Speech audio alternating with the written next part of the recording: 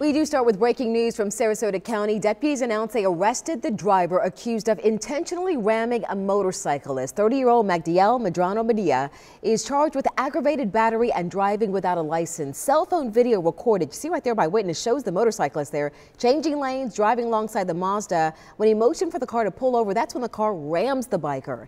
Darren Hendrickson suffered a hyperextended knee and also severe road rash. More breaking